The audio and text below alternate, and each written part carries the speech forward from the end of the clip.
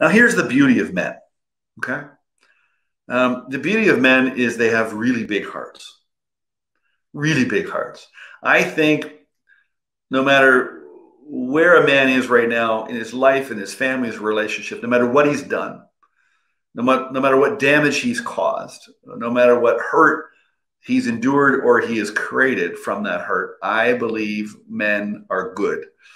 I think all people are good by nature.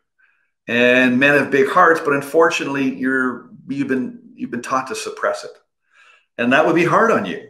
That hurt me a lot because I had a big heart and I was this sensitive guy, and I just wanted to love people. I just wanted to love people, and I really do love people. And it took me a long time to muster up the courage to express my love or my heart openly through words, through gestures, through writing. And so I implore you to open your heart. I remember seeing a movie. It was a Case for Christ, Lee Strobel. And he was, I won't get into the movie, but he was basically he was a reporter, true story, he was trying to prove that Christ didn't exist. And so he went on this mission and all this research for a newspaper and for a book. And I remember his wife praying to this. He was really lost, He wasn't just lost because of what he was looking for, but he was lost. And she kept praying. She goes, God, please soften Lee's heart and renew his mind. And so that's my hope tonight, is that you will soften your heart and you'll renew your mind. Men just want to be good, and they just want to do good. Now, there's a lot of men out there. There's a good man right there, Corey Payne. Men are good. He's a good man. There's a lot of men out there that have done a lot of bad things. I had a lot of men do a lot of bad things to me. I did a lot of not so nice things as I was growing up, and I was trying to figure out what it meant to be a real man and show up the way I wanted to, and show up so I felt good about myself. But when I hear these men and what they've done and the struggles and the stories, my heart goes out to them right away, because I thought you learn to do that. Now, you can't use that as an excuse like I did. Well, you can, but you're just going to become more calloused, both in your heart and in your mind. I think men are kind.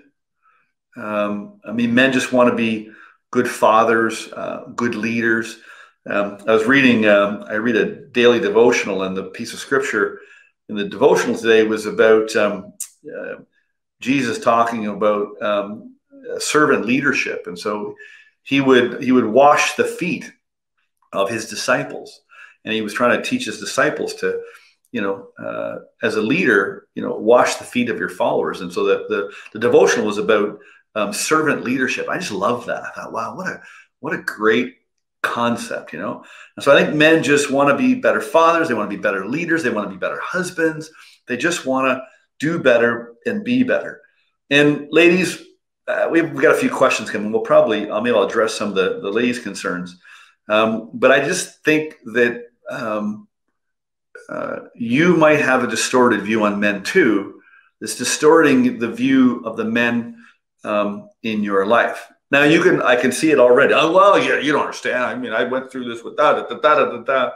Hey, I get it. We all have a story where we've been hurt and where we have pain, and your heart might be hardened and calloused, or scar tissue has grown over it. You might be that way, and I hope that you don't live that way. I live that way, and my heart is softening, and my mind is opening, and I just feel if we can do more of that, and we can break down this mistaken identity, whether it comes to being a man, being a woman, being a father, whatever it is, being great in business, being great in sales, earning money, all these bullshit beliefs that got handed to us. If we could just start asking some freaking questions, go, is this really true? Is this really true? And we don't ask enough questions. We just kind of go with the flow, go with the masses, and we're just trying to get by. Well, I think getting by enough is enough of the getting by thing. And I'm hoping that, maybe I can lock arms with a few men that want to make a difference, because I really want to make a difference. And I made my mind up. Even leading the show, I was scared, I was scared because there's something on my heart, my mind, and I want to share it, but I want to say it and do it in the right way. I want you to understand where I'm coming from. And if you don't understand me, then you don't understand me. You don't know me. If you really knew me, you'd know where I'm coming from. And so tonight was just to kind of open the door on this conversation.